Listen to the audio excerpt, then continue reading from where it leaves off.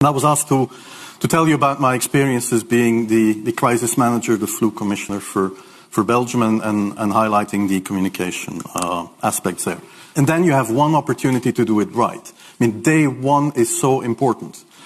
In day one, you start your communication with the press, with the people, and you have to do it right. I mean, you have to go for one voice, one message.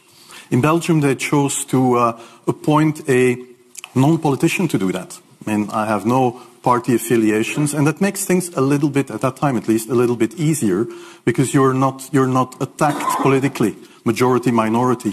That doesn't come into play, and that was a huge advantage. The second advantage is that you can play in Brussels the complete naive guy and get a lot more done than you would otherwise be able to do. You have to be omnipresent that first day or the first days, so that you attract the media attention.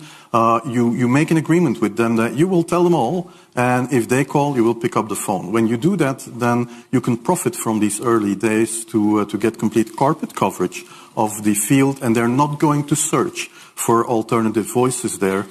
And if you do that, that makes things a lot easier. And then you have to say, okay, well, we will have H1N1 deaths. Of course, that would be unavoidable. I used there Sir Donaldson's quote, where he said that in the UK, by the peak of the epidemic, 40 people would die per day at the end of the summer. So 62 at that time million people in the UK, 40 deaths a day. I worked it out for Belgium. That would be 7 deaths a day at the peak of the epidemic. I used that in the media. 7 Belgian flu deaths per day at the peak of the epidemic would be realistic. That is true in every year, even interpandemically. That is very, very conservative. However, talking about fatalities is important, because when you say that, people say, wow, what do you mean? People die because of influenza?